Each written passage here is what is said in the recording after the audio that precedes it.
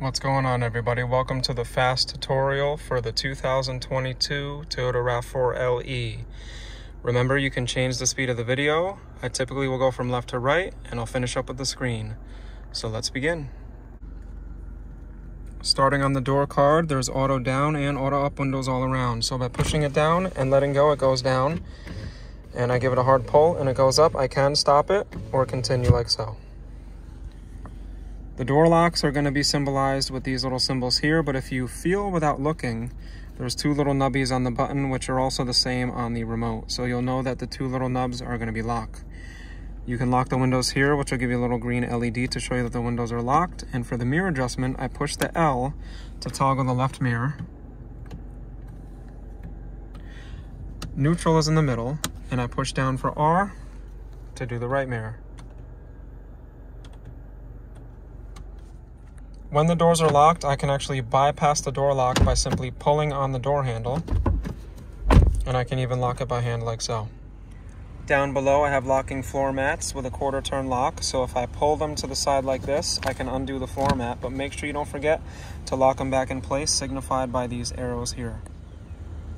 Moving on up, I have the lever for the locking gas cap, which is on the driver's side, and if I pull this, that's for the hood latch.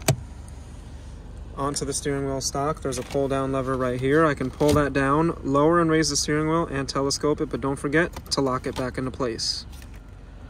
The buttons on the dash on the very left side control the brightness to the speedometer and the gauges, with a locking position for the most bright and the activation for the auto high beams, which with the LE base level, I have to take it out of daytime running lights and put it forward to regular headlights. And speaking of the headlight switch, I have different positions for off, daytime running lights, parking lights, and regular headlights. When I turn on the regular headlights, if the auto high beams is activated, I'll have a little symbol on the display with the A, meaning the high beams will be automatic. I don't have to actually push this forward. Unlike 2 years ago, I would have to push this forward to activate them, but now doing so actually bypasses the auto high beam feature. So if you're not using the auto high beams, you no longer have to turn it off by the button here.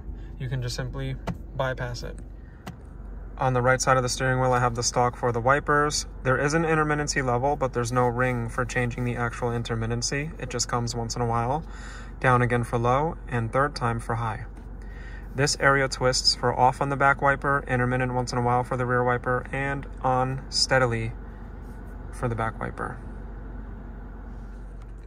The steering wheel has buttons on the left and right. Starting with the left side, these arrows will actually change the menu selection in the MID.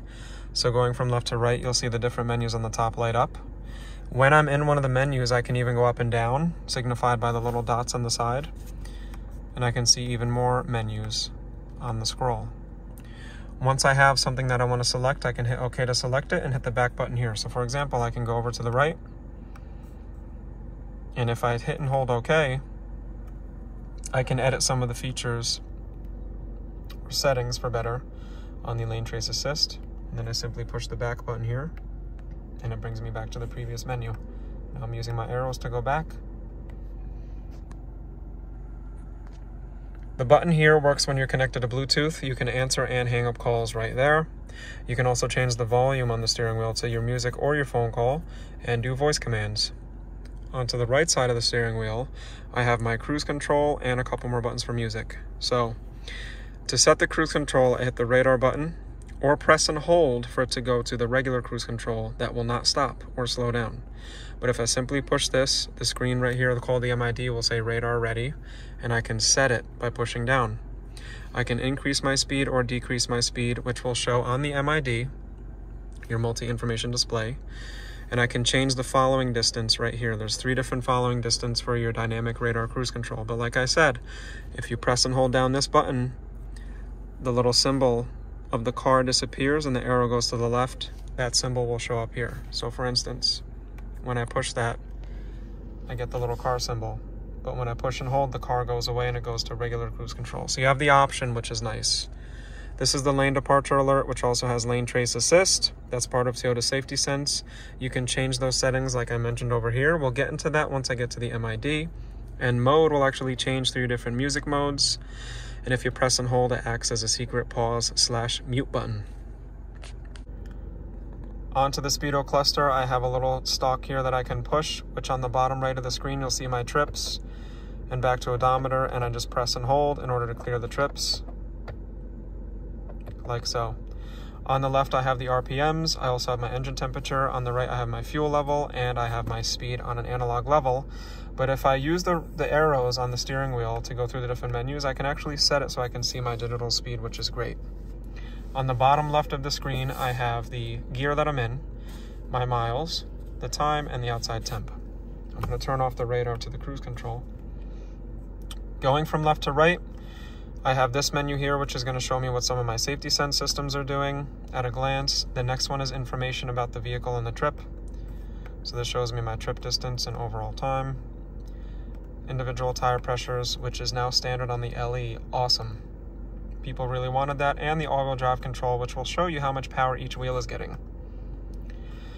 In the settings menu, I can change some advanced settings to the safety sense system, which is how the car sees what's in front of it. So if I press and hold the OK button, I can turn the lane center on, turn the steering assist off, do them individually. I can change the sensitivity and even turn on and off sway warning for when the car senses I'm driving tired. The sway sensitivity can also be adjusted. So these are features where the car will try to keep you in your lane, and the lane trace assist will actually try to keep you in the lane center when you're in the cruise control. Hitting the back button, pre-collision, press and hold OK. This is where I can change a couple things about the pre-collision system. That's the system that will slow down and try to stop if you're about to hit a car or a person. Blind spot monitor I can turn on and off. Rear cross traffic alert will alert me when it senses cars driving around while I'm in reverse. And road sign assist will sense speed limit signs and a couple other road signs and display them on the screen. Of course, I can turn that off as well. And there are also some additional settings here where I can change the auto start stop feature, which is where the engine turns off at the red light, the tire pressure warning system, the rear seat reminder to remind you to check for kids and animals back there, and scheduled maintenance. Down here, I can change some of the settings to the actual readout, like my language units, and I can turn off the eco reminder. The eco reminder just goes on when you're driving economically if you're keeping the RPMs down low. Over again, the messages for warnings and maintenance. So if you need maintenance or it senses something's wrong with it, it's actually going to store that little orange symbol. The little triangle is going to store an orange, and it's going to light up and then go down to the bottom and stay there until you've fixed what is wrong. Back again to the right, and it restarts to the leaf menu, which is right here. That's my eco menu, where I have a couple pages like digital speed. Press down for my overall average of mileage and distance to empty, and my eco readout, which will show me kind of like my throttle response. Also showing distance to empty. Distance to empty basically shows on all three of these screens, which is great. That's something that people really like. My personal favorite, the digital readout. The signals are going to be up here, the brights, and if fog lights were an option, it would show up over there. And of course, you have the auto high beams that will light up over there. It's a very simple readout. Now let's move on to storage and buttons by the shifter. So for storage, you push this little button and this pops open. It's spring loaded, and you have two USB-C plugs, and that's it. No shelf. You have to get your own shelf if you want one. Most people don't. There's a little cutout for your wire. That's not where you do Apple CarPlay or Android Auto. That's just for simple charging. Cup holders are here, which kind of custom fit themselves to your mugs and thermoses and bottles. Little holder with my different drive modes. So like mentioned in the review video, I have Eco, Normal, and Sport mode. I can change that while driving. I don't have to stop. Eco is going to depower me a little bit. Normal is going to be a blend, and Sport's going to give me more power. Here's the thing. In Eco mode, I gain a couple miles per gallon. In Sport mode, I lose a couple miles per gallon. But I can change this while driving. Snow mode is going to take off in second gear to reduce my wheel slip. Mud and sand is going to change the way the all-wheel drive system handles those terrains, as well as the same as rock and dirt, which I can also do while moving. For the shifter, to shift, I push this little button in, and I can go right down into drive. If I pull the lever to the left, I can actually shift, if you see the symbol for plus and minus. I can shift up and down the gears, which on the MID, on the bottom left, will show me which gear I'm in. So it's great to change the gears, drive spirited, or just maximize RPM control. For instance, say it's snowy out and I want to stay in second gear and keep the RPMs at 3,000. I could shift down into second gear, keep it at 20 miles an hour, keep the RPMs at 2,500, and I am a tank going uphill in the snow. The parking brake disengages on its own and re-engages, symbolized by the light up red. There it is. But if you also go to the readout, it'll show you right over here, it says park, so you don't even have to look down. But another great feature is the parking hold, which you have to be buckled up to do. When I push that button, I'll get a little green symbol here that says hold. When I put it in drive, it'll also say hold in gold. Once you see the gold, I'm in drive, right guys? I can take my foot off the brake and the car literally sits. And what's nice is I give it a little bit of gas, it'll go forward, and once I come to a stop, check for the gold, take my foot off the brake, I'm chilling. Great for the drive-through, great for the city driving, just don't forget to put it back in park.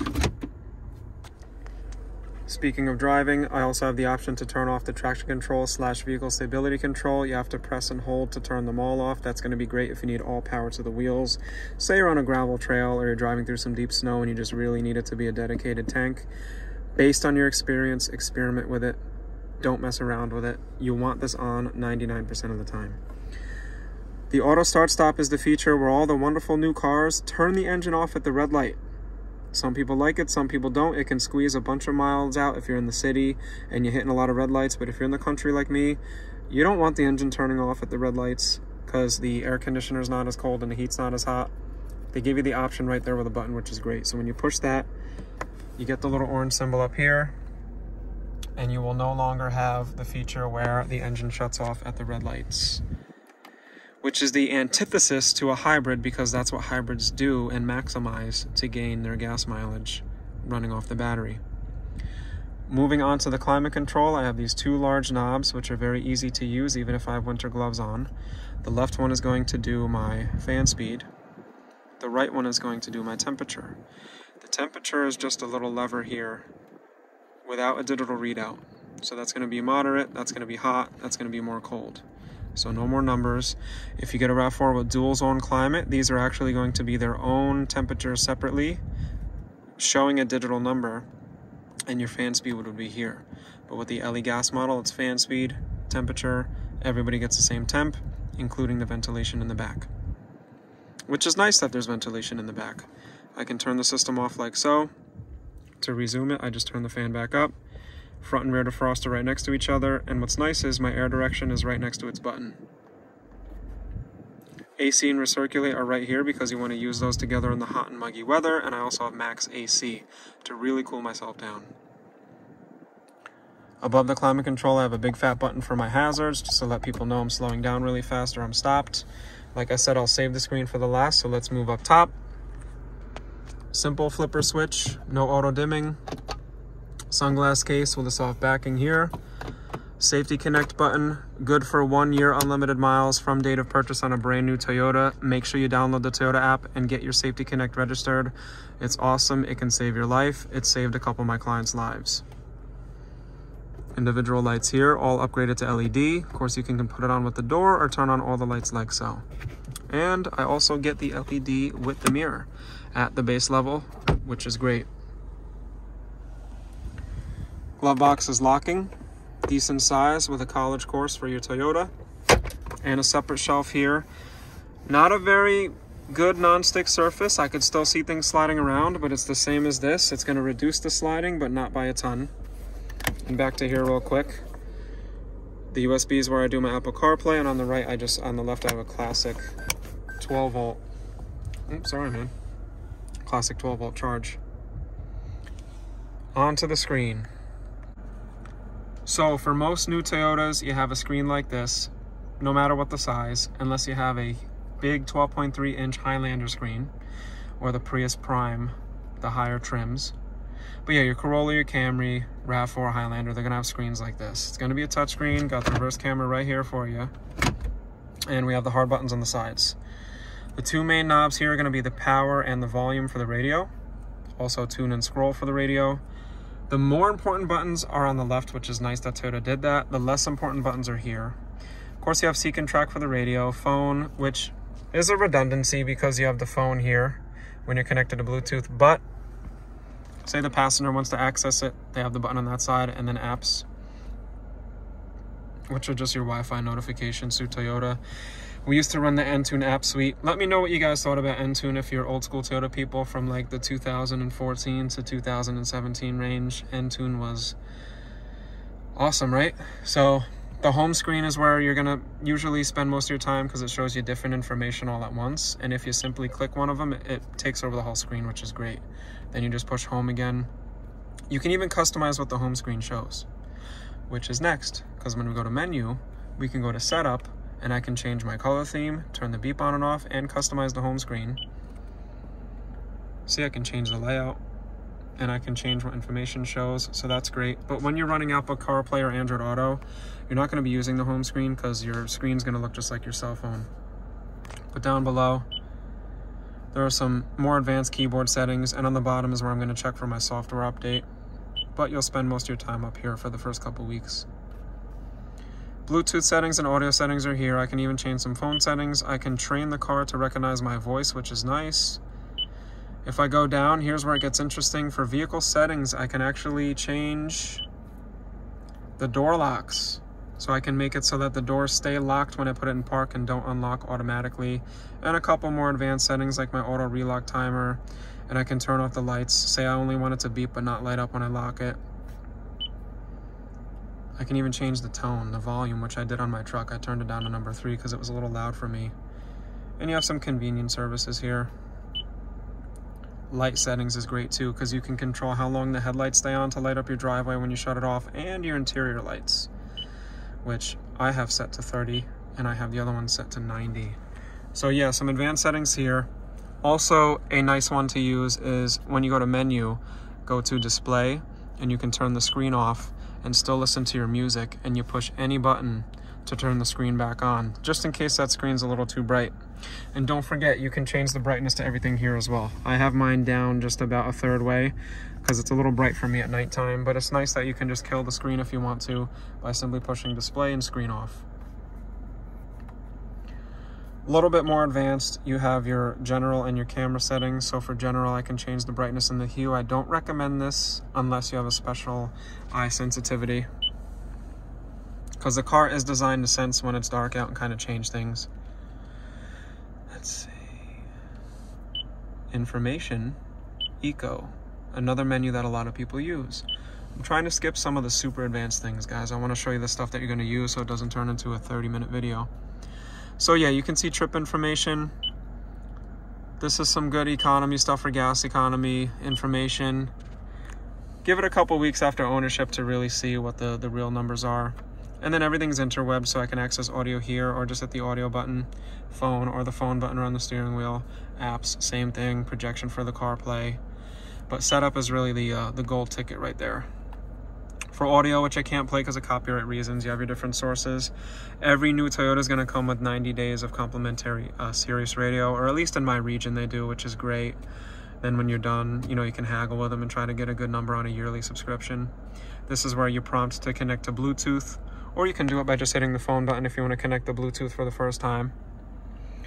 Map, this is just going to say something about an app. We used to use Scout GPS Link, which to me was a colossal failure, but some people thought it was great.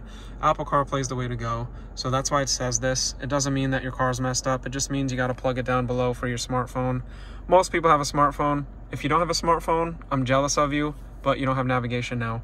But if you don't have a smartphone, you probably don't care about navigation. You're probably printing out MapQuest, or behind the seat here, you probably have an atlas that you pull out and get a magnifying glass and jot down what route you're taking. But for everybody else, that's normal.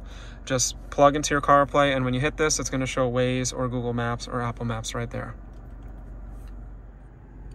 So that's the fast button tutorial of the 2022 Toyota RAV4 LE. I tried to keep it concise and simple.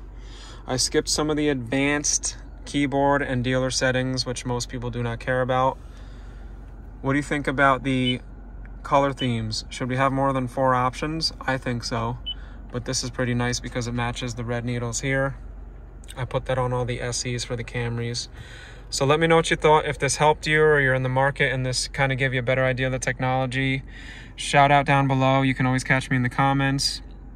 And be sure to check out my videos coming for the RAV4 LE Hybrid, as well as the tutorial to the RAV4 LE Hybrid. And I'll see you guys on the next one. Peace.